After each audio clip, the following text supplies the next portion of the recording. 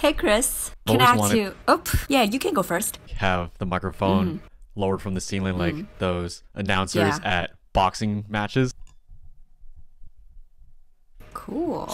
But can I ask you a question real quick though? I want to recreate your indoor self-portrait video and use part of your video as my intro. Is that okay? Everybody to this special episode on my... But could you answer my question first? Oh, so you're just gonna ignore it. Cool. Alright, gotcha, I see. Go Canada. I'm not from Canada. Hi, I was inspired by Chris Chu's quarantine self-portraits videos and I want to create my own version of it. In a nutshell, his video puts his self-portraits into 3 categories: edginess, color, and prop. So for my video, I'm going to follow the same order of these themes. Go watch Chris Chu's videos. He has an amazing channel. He's a photographer. He is currently in San Francisco. So I guess, Chris, if you're watching this, I hope I get to work with you someday and I hope to see you in real life. I really like this background. Let's see what we can do with it. I don't really like this. The theme for this group is color.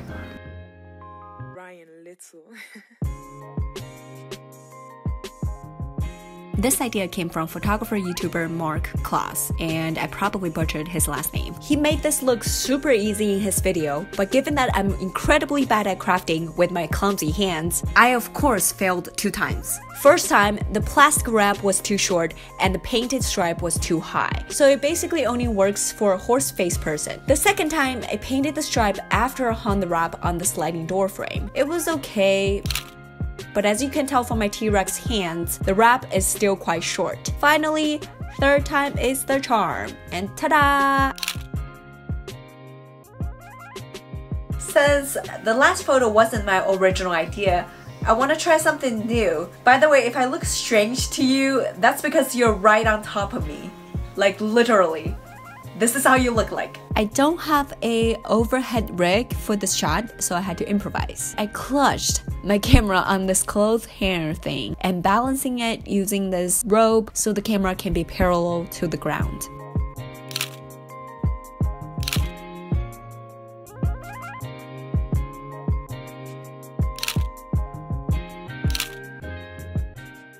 Can you tell what this prop is? Why is it not focused? I like this. It looks like I'm in a movie. The setup for this photo is honestly the easiest out of all the photos in this video.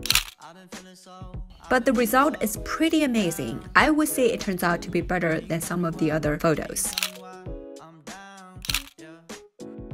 Just simple as this, wrap your lights around the camera and mwah, you've got that sweet, sweet shot. The next prop that I have over here is, ta-da!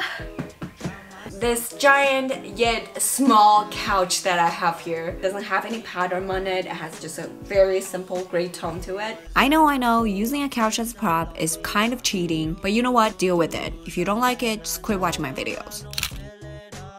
No, I'm just kidding. Please don't click off and please keep watching until the end. My camera is about to die, so I'm just gonna do some quick quirky one. Caroline, that's not quirky. That's just fucking weird. Stop it.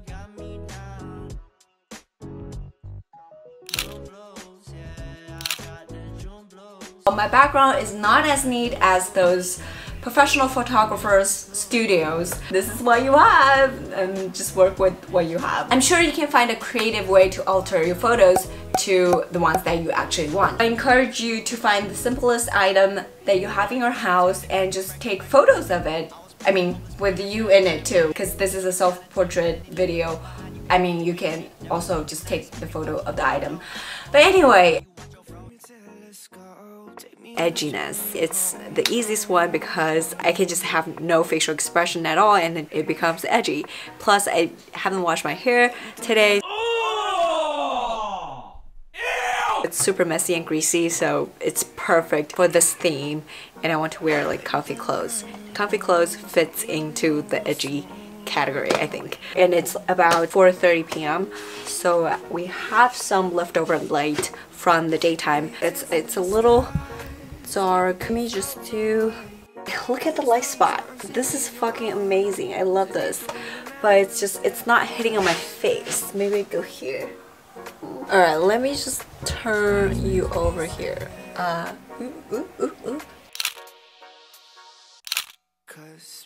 I'm gonna try one more technique. I'm gonna try to use a prop, which is... Ta-da! Oh, can you see yourself? I'm gonna try to reflect the light in different directions, see if we can create an edgy mood. Something like this. The sun is pretty much out of my window range. I could have come here and shoot this earlier when the lights is like all over my face, but not gonna tell you I was napping earlier. Let's see what I can work with. Alright. Let's come over to the editing fun zone. Yay! I mainly use Snapseed for all my photo editing. I got super comfortable with it over the years, but I recently bought Lightroom Premium and I want to try it out for the first time. There's not really a reason for this change. They're both equally powerful editing tools. I was just curious about Lightroom because you know, all the cool kids are using it these days. I might switch back to Snapseed though, because I am a broke bitch and can't afford Adobe. Not gonna lie though, I don't really know what I'm doing when it comes to photo editing. I toggle around different handles and see which settings I like the most. Then there it is. I am in a different outfit. It's because I forgot to shoot this segment in the original video, even though it was on my notes for this whole time. I want to show you my favorite photographer YouTubers whom I drew a lot of inspirations from. So the first one is Mango Street. I believe both of them are from Indiana. Go Hoosiers! I've been following them for quite some time. My favorite video of them is their wedding photo shoot at Faroe Island while wearing black wedding dress.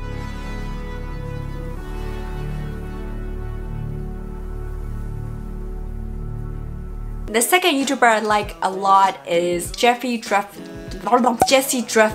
I found his tips and tricks on photography really helpful, and I also love his way of storytelling in his videos.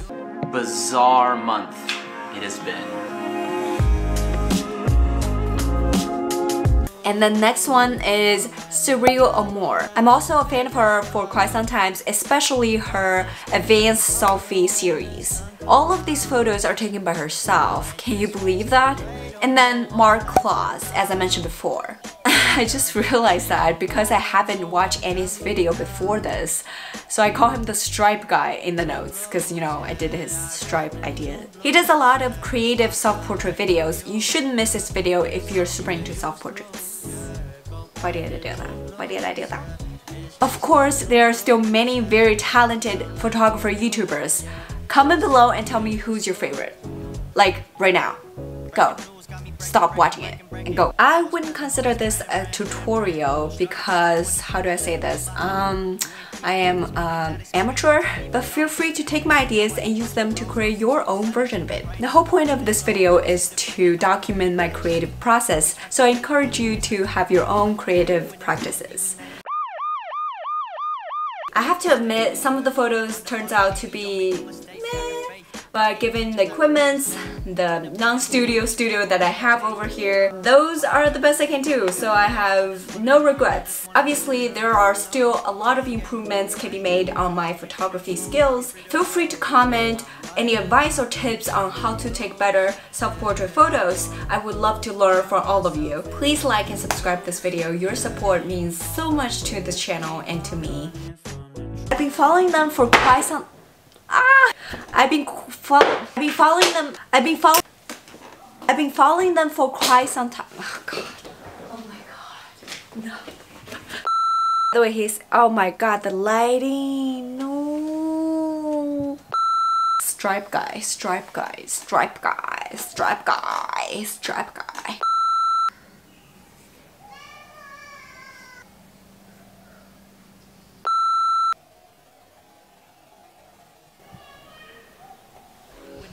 We 98, trust that he be good. On the ball like BB, don't make no mistakes, got the faith.